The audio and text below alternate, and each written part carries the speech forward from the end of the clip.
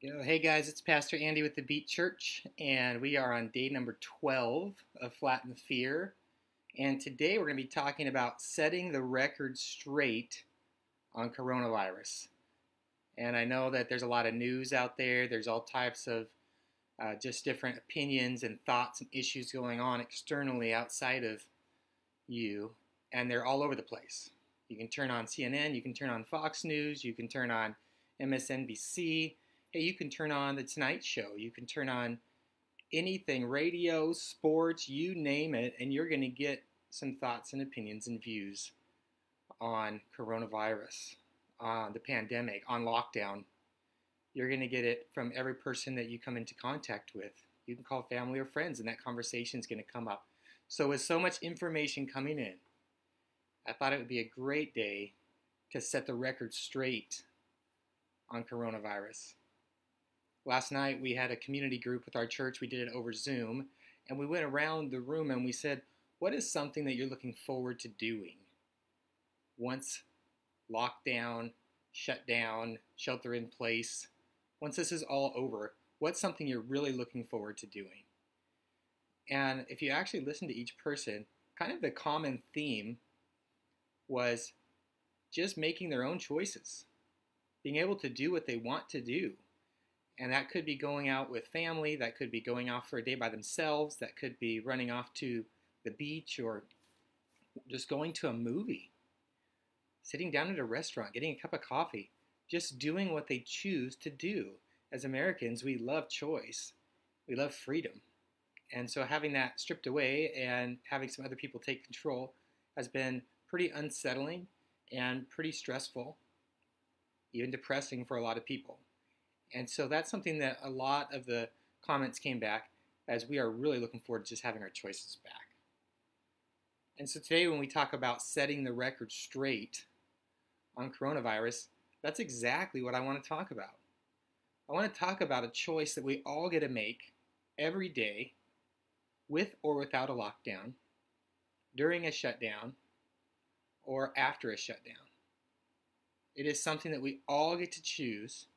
And we get to choose no matter what our circumstances are, whether we're sick, whether we're healthy, whether we're free, or whether we are in a lockdown or enslaved or in prison. It really doesn't matter. I'm going to tell you a little poem that will kind of give you a preview of what we're going to talk about. And I heard this a long time ago. It was during a business class, and it went like this. One man looked through prison bars, and he saw the mud while another saw the stars. And so you have two guys, they're in prison, and one man looks out and all he sees is mud. Another man looks out and all he sees is stars. They're in the same place, but they're having completely and totally different experiences. How can that be possible? Well, that can be possible because we all have a choice of what we set our minds on. It's a God-given choice. It's a God-given ability to choose where to put our thoughts, what we're going to think about, how we're going to think about things, the perspective that we're going to take. The ability to choose this is a gift that God's given us, and that is a gift that no one can take away. No circumstance can take away. No person can take away. No situation can take away. It's a gift that God's given us and that we can always have control over in our lives. And so here's a verse I want to share with you guys. This is out of Romans chapter 8. It says, those who live according to the flesh set their minds on things of the flesh. But those who live according to the Spirit set their minds on the things of the Spirit. The mind of the Spirit is death, but the mind of the flesh is death, but the mind of the Spirit is life and peace. And so what it's telling us is that we have a choice to set our mind on what's natural, on the circumstance in front of us, on our own desires, on our own fears, on our own temptations. We have an ability to make that choice and to actually set our mind on that. Or we can choose to set our mind on things of the Spirit, faith, hope, trust, the goodness of God. we have a choice of where we want to set our mind, and that's why I have this record player here. Record players were the way to listen to music back in the day, and then it gave way to, I think, 8 tracks, and then it gave way to cassette tapes, which gave way to CDs, and then to MP3s, and now you just stream it online. But the way that a record worked, and most of you would probably know this because they're actually becoming popular again, and you can buy record players and records at the store, you can buy them online. My daughter, who's only 19, is listening to records now instead of listening to CDs. She loves to listen to a record when she has a chance. So a record is a round disc, and it's made of vinyl, and it's got grooves in it. And the grooves go round and round and round all the way to the middle. And the way that it works is an arm comes around, and the needle drops down onto the grooves, and then as it spins and rotates the disc, that needle scrapes along, and somehow it converts the different grooves into the sounds that those grooves represent, and that comes out of the speakers. Now, maybe you're a great engineer or a scientist or an audio technician, and you know exactly how that works. I don't know. It is baffling. Incredible. One of the great miracles of all time, that a little hard vinyl disc with grooves in it can have a needle scraped around and around and around, and beautiful music come out. Totally, completely mind-boggling. I have no clue how that works, and I don't even want to try to learn. It just seems too big for me. It's one of those questions I'll get to heaven and say, God, how did that work? It's amazing. But the needle comes down, it sets in the groove, and it spins around and around and around. And you can actually set the needle down on any part of the record that you choose, and that's the song that it will start with. Wherever you set the needle, the music will begin to play. And if you pull that record off and put a different one on and you set the needle, it will begin to play that song. The actual machine just plays whatever it is set to play. That's what it does. Well, our mind works the same way. We choose what we want to set the needle of our mind on, and it will play that over and over and over. If we want to set it on worry, if we want to set it on fear, if we want to set it on anxiety, if we want to set it on the truth that we might get sick, that we might lose our job, that we might die, that our neighbor might get sick, that our family or friend might get sick, that someone we know might lose a job, they might lose their home, that the economy might crash and never recover, that we might be taken over and become a socialist country because we've lost our economy. If we want to put our mind onto any of these ideas and let it continue to play, it will do that. And just like that needle set into that groove, as it begins to spin, the record, the sound comes out of it. Well, if we will set our mind on something and it begins to spin, then the way that it works out is that that begins to produce the emotion. It begins to produce the feelings. It begins to produce the depression, the isolation, the anxiety, the worry, the fear. Or if we set our mind on faith, we set our mind on hope, we set our mind on trust, and that's what we choose to set into our mind and put the needle of our mind and the focus of our mind onto that faith, hope, love, goodness of God, trust. We put our mind on that record. Then as our mind begins to think and spin, it will play that emotion into our life. We'll begin to be filled with hope, begin to be filled with joy, begin to be filled with refreshing, begin to be filled with peace. We all have that choice. No one can make it for us. No one can force us to set it on the worst case scenarios, and no one can force us to set it on the best that God has for us. Each individual person gets to make that choice.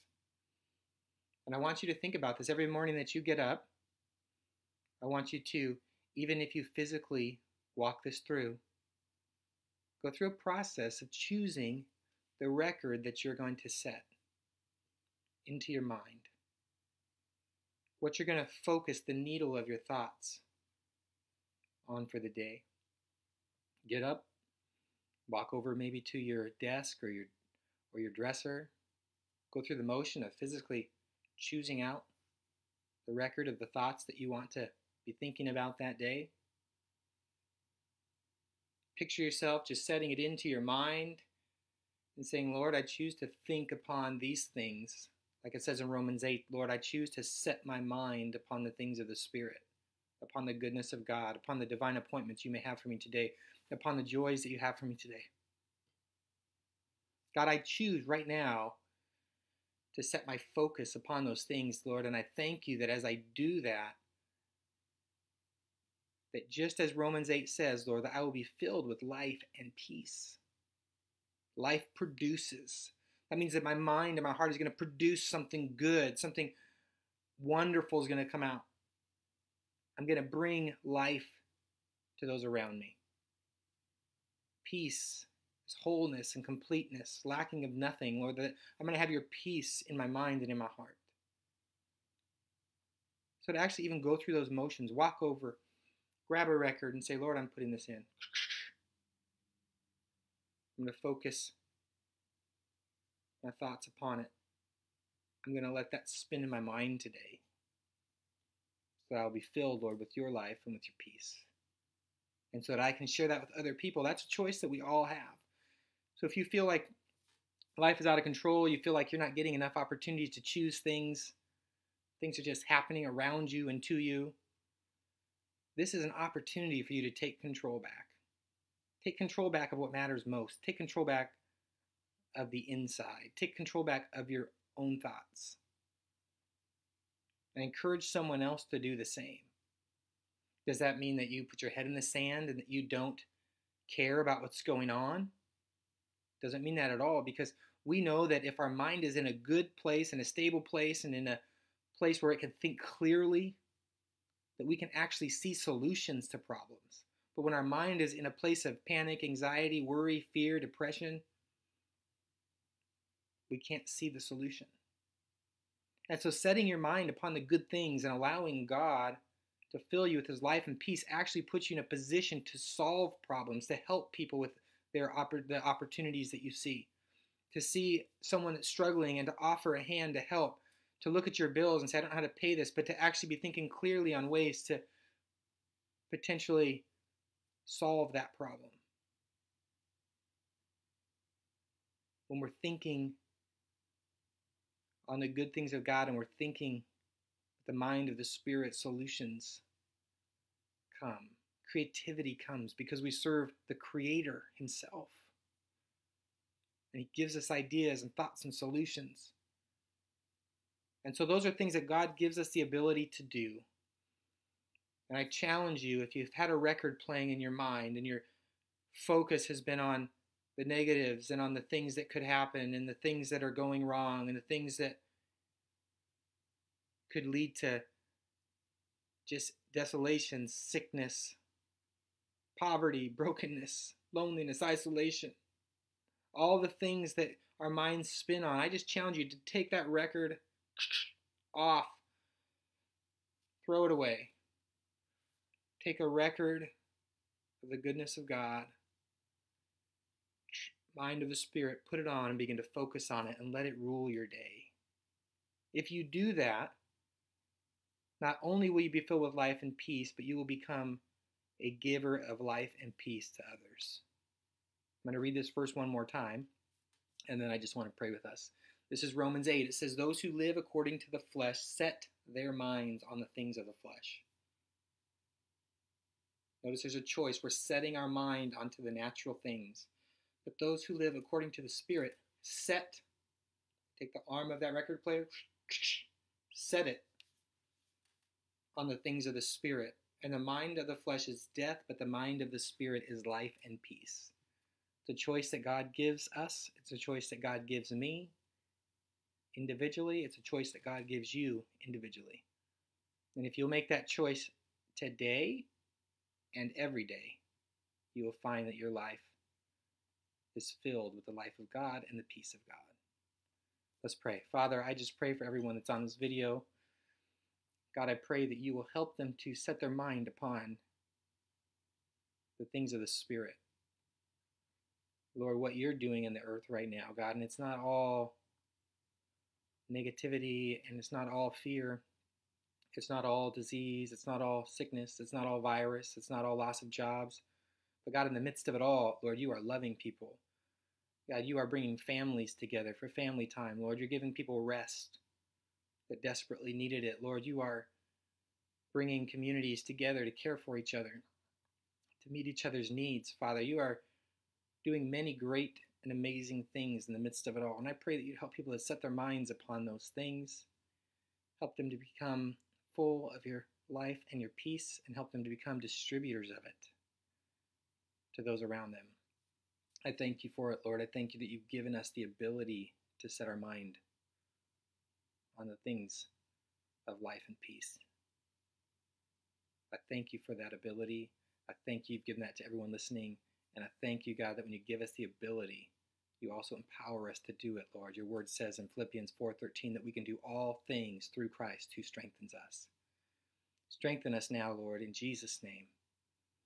Amen. All right, you guys, I love you. Thanks for being on here with me again today. And share this video, spread the word, text it out to a friend, call someone, do something to help spread the message that they can choose today to set their mind on the Spirit, and God will fill them with life and peace. Together we can make a difference. Let's do it.